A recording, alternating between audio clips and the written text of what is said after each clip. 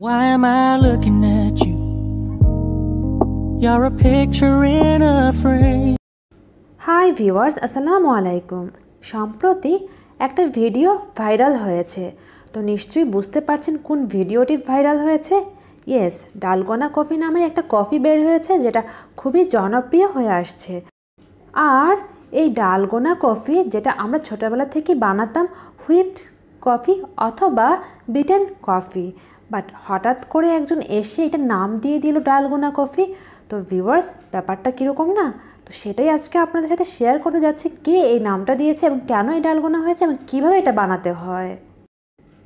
আর এই ডালগোনা কফির নাম যিনি দিয়েছেন ওনার নাম হচ্ছে গিয়ে জাংও। উনি হচ্ছেন গিয়ে কোরিয়াতে থাকে এবং উনি একজন অ্যাক্টর। অ্যাকচুয়ালি কফির অরিজিনই হচ্ছে ইন্ডিয়ান, পাকিস্তান এবং মাকাও। তো জাংও একদিন মাকাওতে এসেছিলেন একটা রেস্টুরেন্টে। তো ওই রেস্টুরেন্টে উনি কফি খেয়েছিলেন। তো ওই কফিটা খাওয়ার পর কফির ওপর মানে ডালগোনা কফির ওপর যে ফোমটা থাকে ওই ফোমের টেস্ট এবং কোরিয়ানের একটা স্পঞ্জ ক্যান্ডি আছে, ক্যান্ডির টেস্ট সেম হওয়াতে উনি এটা নাম দিয়ে দিয়েছেন ডালগোনা। উনি যখন এটা খেয়েছেন ওনার কাছে মনে হয়েছিল যে ওই ক্যান্ডির টেস্টই তো চলে আসছে, তো উনি নাম তখনই দিয়ে দিয়েছেন ডালগোনা কফি। আর এরপর থেকে এটার নাম হয়ে গেল ডালগোনা কফি, যেটা আমরা ছোটোবেলা থেকে জানতাম হুইপড কফি অথবা বিটেন কফি। আর আমরা ছোটোবেলায় যখন এই কফিটা বানাতাম কোনো হুইস্ক ছিল না এবং কোনো বিটারও ছিল না, হ্যান্ড বিটার হুইস্ক কিছুই না থাকার কারণে আমি চামচ দিয়ে বিট করে নিতাম এবং এরকমই ফমি হতো। তো ভিউয়ার্স, আজকে আমি আমার ছোটোবেলার কথাই মনে করি, সেই চামচ দিয়ে কীভাবে বিট করে ডালগোনা কফির ফর্মটা বানাতে হয়, ডালগোনা কফি বানাতে হয়, সেটাই আপনাদের সাথে শেয়ার করতে যাচ্ছি। আপনারাও এনজয় করবেন, আপনাদের ভালো লাগবে। তাছাড়া হুইস্ক অথবা হ্যান্ড বিটার সবার কাছে থাকবে তা কিন্তু না, চামচ দিয়েও এই ফর্মটাকে বানিয়ে নেওয়া যায়, মানে বিট করা যায়। তো ভিউয়ার্স, দেখতে থাকুন। এজন্য আমাকে গোল টাইপের একটা বল নিতে হয়েছে এবং 1 টেবিল চামচ পরিমাণের মতো কফি নিয়েছি এবং 1 টেবিল চামচ পরিমাণের মতো সুগার নিয়েছি এবং 1 টেবিল চামচ পরিমাণের মতো পানি নিয়েছি, নর্মাল টেম্পারেচারে পানি নিয়েছি।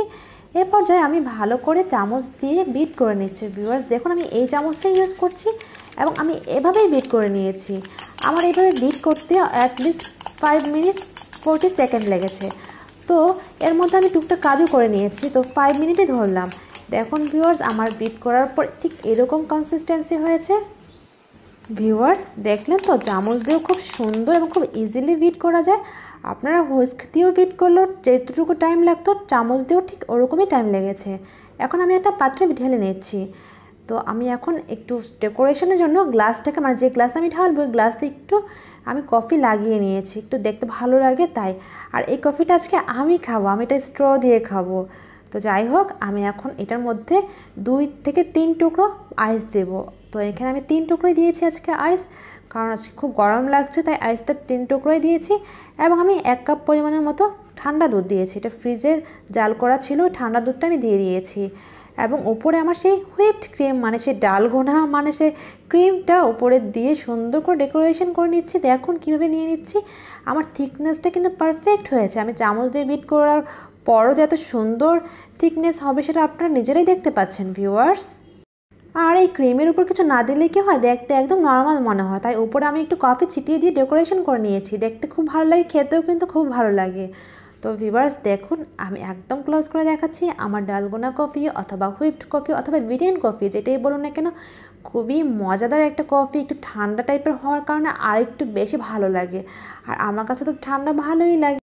আমি যেহেতু 1 কাপ কফি বানানোর প্রিপারেশান নিয়েছি, তো আমি 1 কাপই বানিয়ে নিয়েছি, এজন্য আমাকে 1 টেবিল চামচ পরিমাণের মতো সব কিছু নিতে হয়েছে। আর আপনারা যদি বেশি পরিমাণের বানাতে চান, মানে 3 কাপ 4 কাপ বানাতে চান, এক্ষেত্রে আপনারা পরিমাণটা এভাবেই নেবেন যে পানি যতটুকু নেবেন কফি ঠিক অতটুকুই নেবেন এবং চিনিও ঠিক অতটুকুই নেবেন। সো এই ইজি ওয়েতে আপনারা এটা বাসায় অবশ্যই বানিয়ে নিতে পারেন, খুব মজাদার একটা কফি, ডালগোনা কফি। ভিউয়ার্স দেখুন আমি কিভাবে নাড়াচাড়া করে নিচ্ছি, এটা ভালো করে মিক্সড করে নিয়ে খেলে কিন্তু খুবই টেস্টি হয়। আর মিক্সড ভালো করে হওয়ার পর আমি এটা স্ট্র দিয়ে খেয়ে নিয়েছিলাম, আমার কাছে তো জুসি মনে হয়েছিল যখন আমি স্ট্র দিয়ে খাই।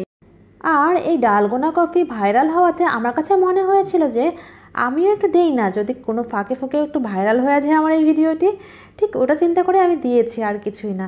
আর একটা ব্যাপার হচ্ছে গিয়ে, আমি তো এটা ছোটোবেলা থেকে খেয়েছি এভাবেই, তো আমার কাছে এটা নতুন কিছুই মনে হয়নি।